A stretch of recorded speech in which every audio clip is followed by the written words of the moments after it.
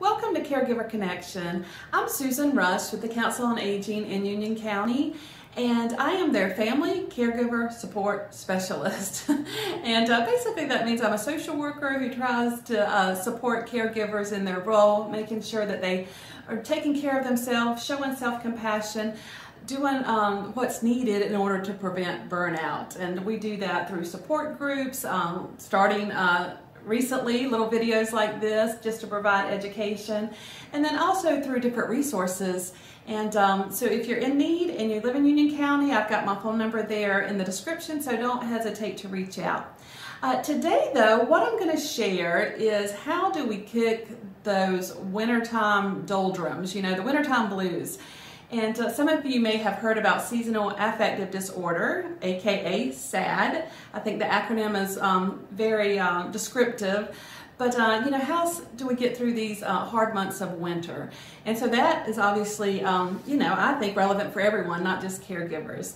So, you know, when we think about what causes us to be sad in the winter months, I think it's pretty common sense that, you know, the weather's cold, often it's grayer skies, shorter days. And with that, with the shorter days, our body increases more melatonin.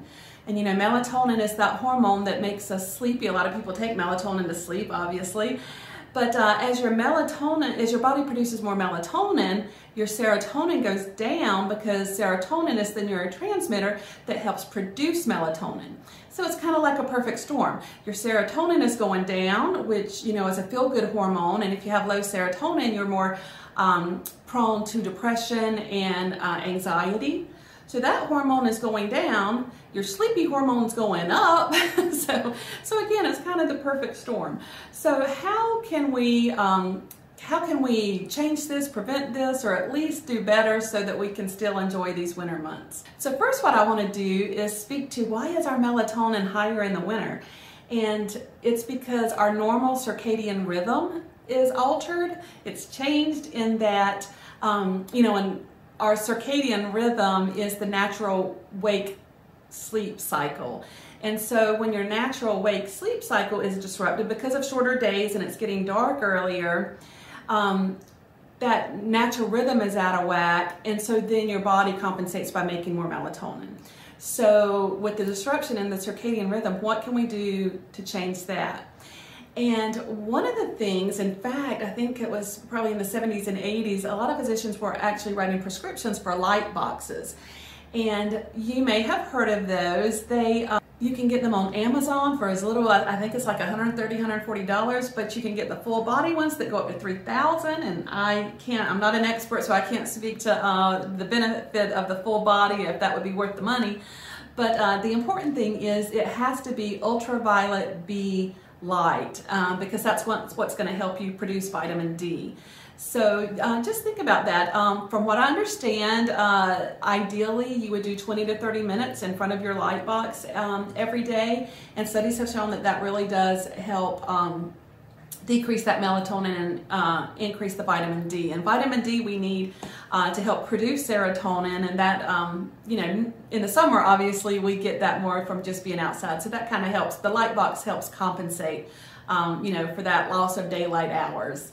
But you know, when I was thinking about this, all kinds of light really, you know, it doesn't have the same physical effect maybe, but I think emotionally when we have lamplight, and I've spoken about this before, it's just so soothing. And you know, I think about Thomas Kincaid, the painter of light. Some of y'all may have his artwork hanging in your homes, but I saw him interviewed one time, and he said that he did that very intentionally because to him, when you see light from within a home and that lamplight, it just kind of stirs those feelings of nostalgia, warmth, a feeling of safety.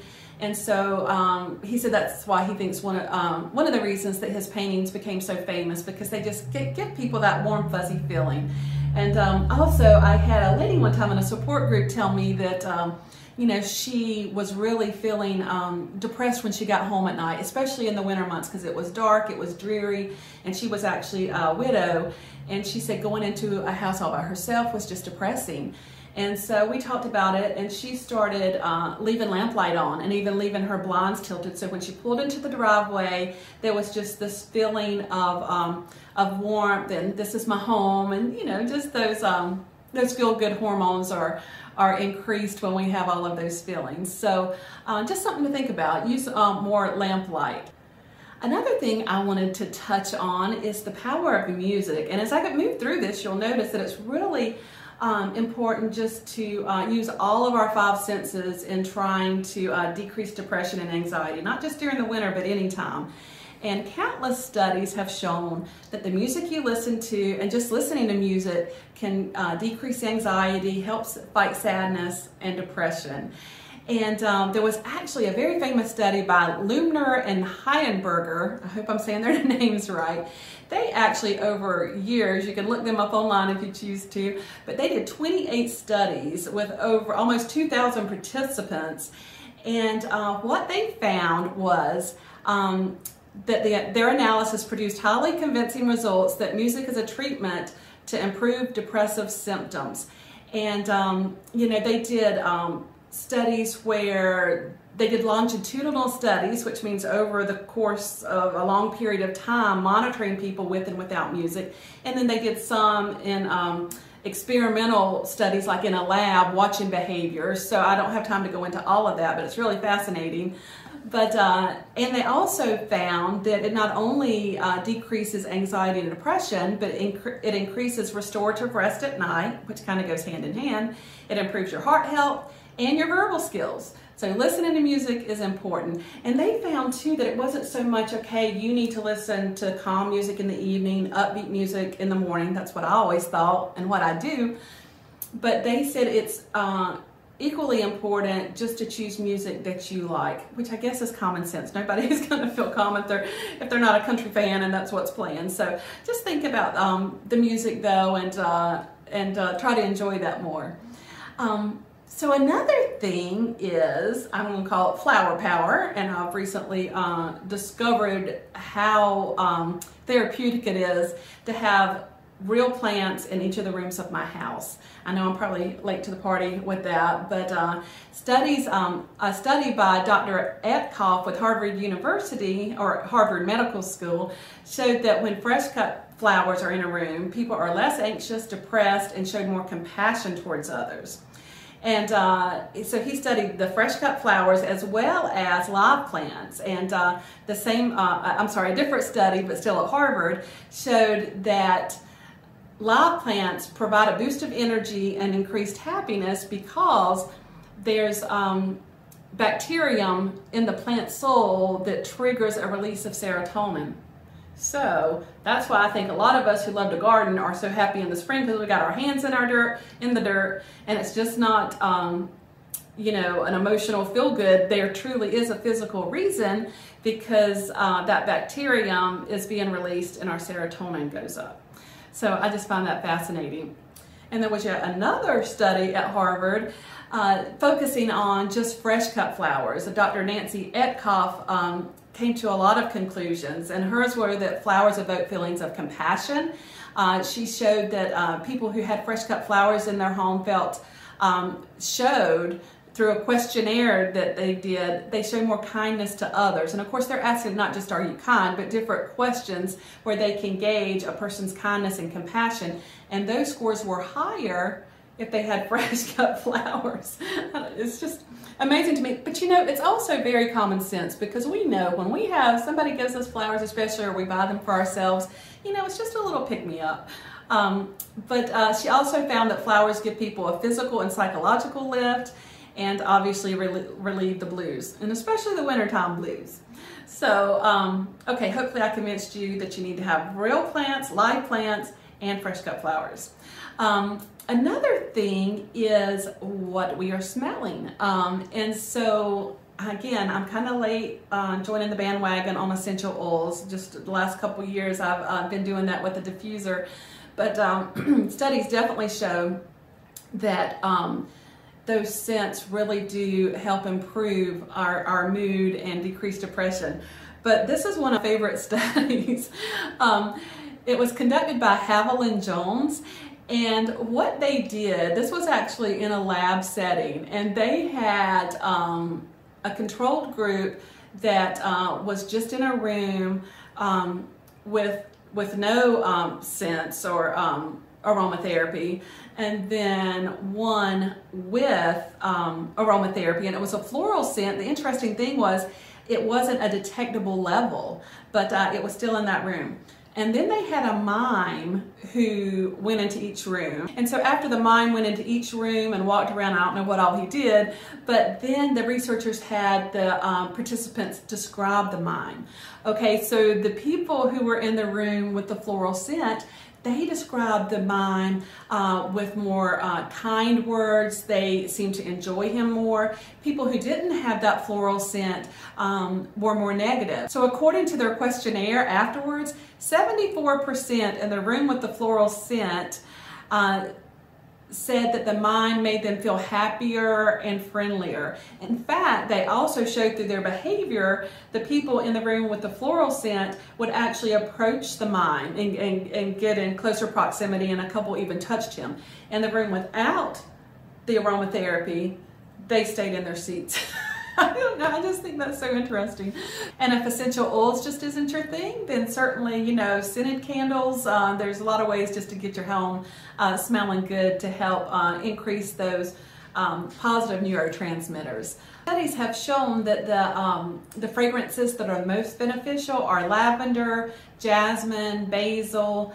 All three of those really increase not only serotonin, but also dopamine. So I think I saved the best for last, and that is what we eat. I mean, we all know that eating our green leafy vegetables is important, and just eating colorful vegetables and decreasing carbs, decreasing sugar, all of that's very important. So, but for me, the best news is one of the best things to eat to increase endorphins like serotonin, dopamine, and oxytocin is dark chocolate. And I know some of y'all are familiar. And of course, it's supposed to be in moderation. That may be a challenge for you. It certainly is for me. But just having some dark chocolate can increase those feel-good hormones. And so just give yourself a treat each day and see if that helps. And also, as far as our diet, one thing in the winter I think that a lot of us find comfort in is stews, you know, slow cooker recipes, or just things that are savory, and studies have shown that that those definitely do make us feel better, which is common sense. You know, they're called the feel-good kind of home-cooked meals, home-cooked stews and soups, just give us that warm feeling. So overall, keeping a routine during the winter is important. You know, even if you're retired and you're not having to get up, sometimes setting an alarm just so you can stay in a normal wake-sleep cycle, going to bed at about the same time every evening.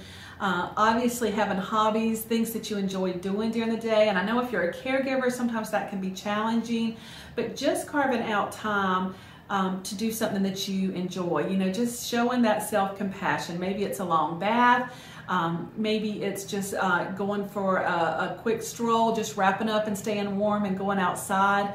And also brain stimulating activities, whether that's word puzzles or jigsaw puzzles, or watching, you know, trivia games, just things to, for us to be intentional about keeping our minds active. Because sometimes I think it's easy, it certainly is for me, if I'm not working, to kind of binge Netflix, you know, climb under a comfy blanket and just kind of veg and binge on TV. And that's certainly not bad. You know, that can be self-compassion as well if you do it in moderation. But you know, try to keep a routine and to stay as active as possible. So in closing, I just want to share what I did in the year that I was caring for my mom, well, specifically during the winter months. It was during quarantine, the peak of quarantine, and it was hard not to get depressed and not to feel anxious in the middle of the night, not knowing the future. And I know some of you caregivers, I've been there. I can't say I know your exact path and what you're struggling with, but I do know that sometimes it can feel very lonely and isolating. So what we can do in our own home is make it as warm and cozy, and do the things that we know that studies have shown will help us increase the serotonin and dopamine and decrease and the norepinephrine and the adrenaline. And so what I encourage you to do is to make sure you have a live plant in every room. It really does make a difference. Plus it gives you something to do as far as tending them. And if you're not a green thumb, which I was not until recently, there are several apps you can download. You can take a picture of that plant and it will tell you what it is, what it lacks, what you need to do. So I think in today's modern world, anybody can be a green thumb. So I encourage that. Secondly, think about your lighting in your rooms. Try to do lamplight if possible, and if not, just change your bulbs to a soft hue. They do say, like I said, studies show that the yellow hue is much more inviting and, well, more effective in decreasing depression. Also, think about what you're smelling and try to get some warm, inviting smells like the jasmine or the lavender. Get you a diffuser if you don't have one, or scented candles. And then, when I was talking about plants, I didn't mention fresh cut flowers. Treat yourself. When you go to the grocery store or wherever, get yourself a bunch of a bouquet of flowers, and put them in the room that you're spending the most time, because that really can help. I want to close with one of my favorite quotes by Victor Hugo, and it is that laughter is the sun that drives winter from the human face. Laughter is the sun that drives winter from the human face. I just think that's very powerful. So try your best to find a reason to laugh today. And I know during different seasons of our life that can be more challenging, but whether you want to watch TikTok, that's the new craze that I've recently started enjoying. Old sitcoms, well, I don't know if I Love Lucy was considered a sitcom, I guess so. Sometimes we watch those at our day respite program, like The Honeymooners, the classics like I Love Lucy, and the modern ones. There's just a lot of funny stuff you can watch, or call a good friend that has a good sense of humor. We need to learn to laugh at ourselves. Just find a reason to have a good belly laugh, because that definitely helps decrease all of those what I call negative, I know they serve a purpose, but neurotransmitters and hormones. But I think that is it for today. Please don't hesitate to reach out to me, especially if you're a caregiver in Union County. Again, the number is in the description. And if you're not in Union County, North Carolina, please reach out to your area agency on aging or your local council on aging. And if they don't provide the same services we do, I'm sure they can put you in touch with someone who will be there to support you. That is it. I hope everyone has a wonderful day.